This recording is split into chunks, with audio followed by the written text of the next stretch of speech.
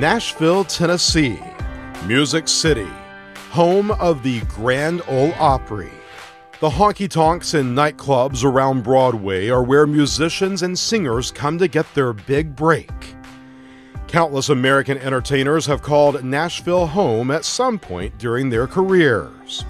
But did you know many of today's top performers don't live in Nashville at all? They mostly reside due south in the communities of Brentwood and historic Franklin.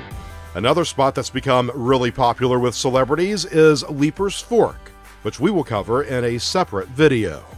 Walk around the streets of downtown Franklin and it's easy to see why this has become one of the top 10 places to live in America, even if you're not a celebrity.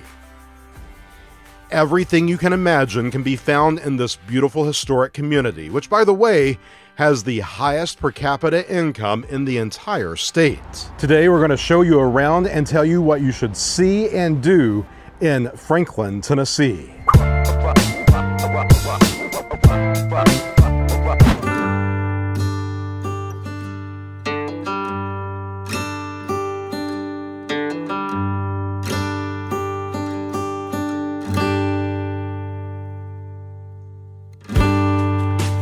Franklin was founded in 1799 and named to honor national founding father Benjamin Franklin.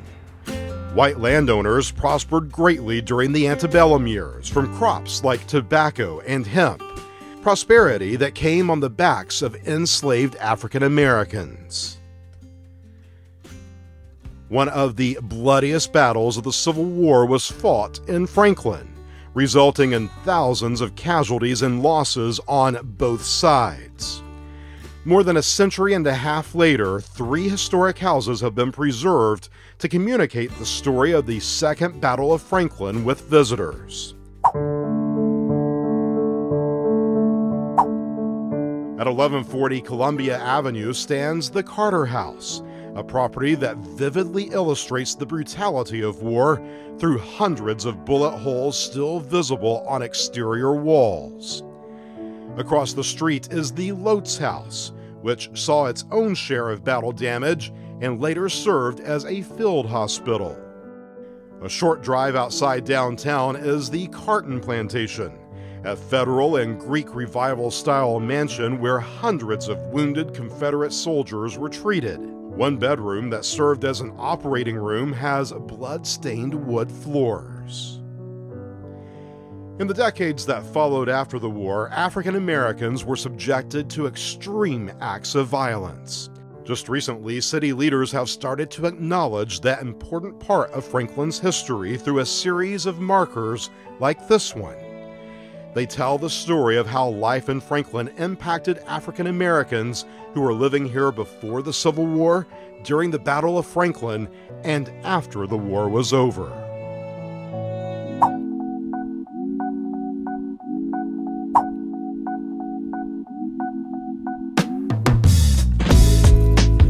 '21st century Franklin is a bustling place that carefully balances heritage with new growth. The city's downtown historic district covers 15 blocks, with Main Street being its heart and soul.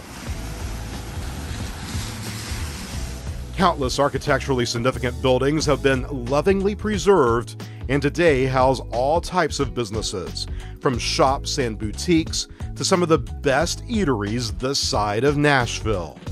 We're going to show you some of our downtown favorites, but first, here's a couple of quick tips you should know before you go.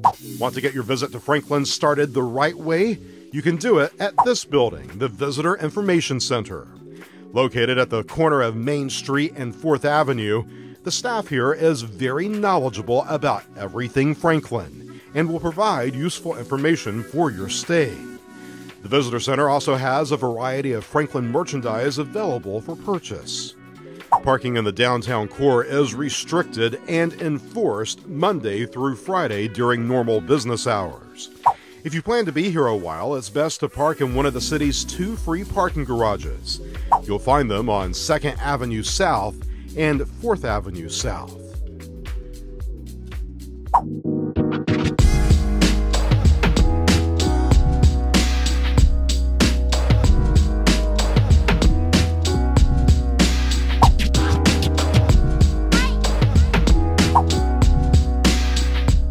years ago, as a Tennessee native, I fell in love with the Frothy Monkey in Nashville's popular 12th South neighborhood. So it's only fitting I make a stop at their Franklin location to pick up one of my favorite hot drinks to get the day started.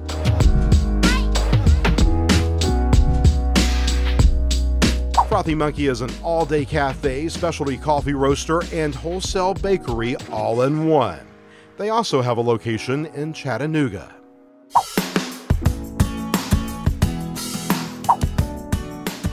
As you move around Franklin, be sure to keep your eyes open for a vintage Airstream. Thank you for coming in. We've been in business here at this location now for 3 years.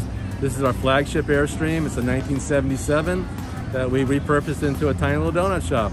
All natural ingredients, great vibe. We hope you all come and see us. They're nice and hot when they come out. I've got glazed on mine with sprinkles, crunch on the outside of the donut, chewy and delicious on the inside. It is so good. And these cute little forks, how can you go wrong? I got their classic cinnamon sugar, one of their best sellers, and they gave me a little silver fork. How cool is that? In addition to the timeless glaze and classic cinnamon sugar, Tiny Little Donuts serves up fresh lemon glazed, old school powdered sugar, special dark chocolate glazed, and simply plain, plus seasonal favorites. You can find Tiny Little Donuts at these locations.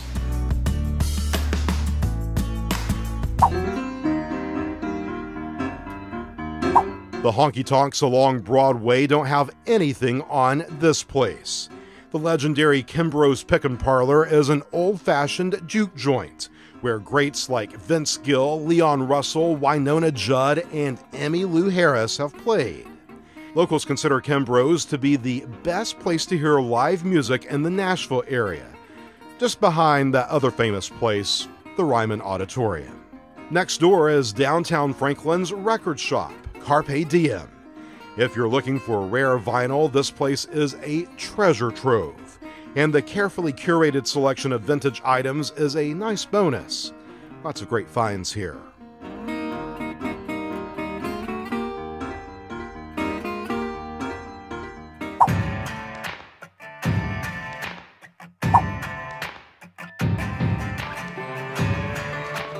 White's Mercantile started out inside a vintage gas station in Nashville's hip 12 South neighborhood. Described as a general store for the modern tastemaker, it was the brainchild of singer-songwriter Holly Williams, the daughter of Hank Williams Jr. Everything inside White's Mercantile is carefully curated, showing some of Holly's favorite items she has discovered while on the road. Great selection of men's products here from brands like Filson and Duke Cannon, and if you're looking to pick up something for a little one in the family, White's has a healthy selection of retro-inspired toys.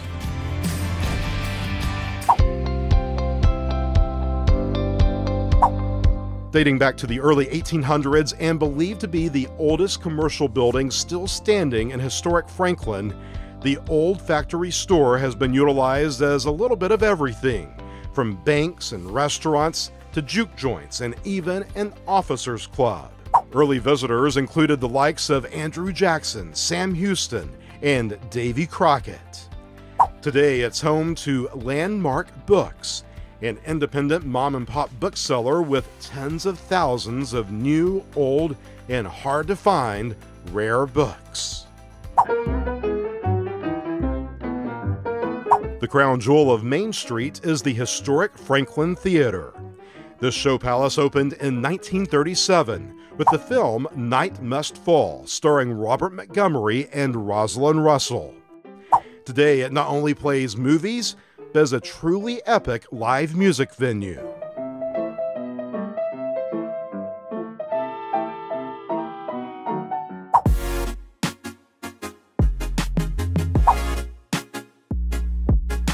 One of Tennessee's most unique shopping, dining, and entertainment venues is just outside downtown.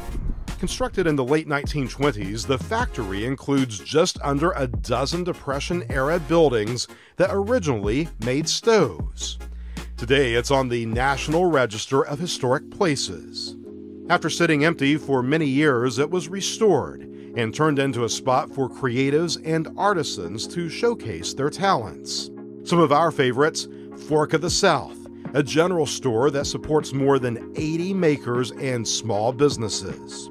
CR71, a unique mix of reclaimed furniture and upcycled items. And Five Daughters Bakery, home of the 100-layer donut. You have to try one of these.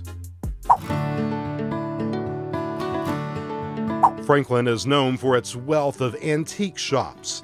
It is a Middle Tennessee mecca for all things antique and vintage. Home and lifestyle brand Scarlett Scales offers an eclectic mix of unique trinkets and architectural lighting pieces that makes this far from the stereotypical antique shop. The second location of Mercantile 1858 is a locally owned home decor and gift boutique that aims to turn your house into a home with one-of-a-kind items that tell a story. These are two of our favorite shopping experiences in Franklin. Be sure to list your favorites in the comments section down below.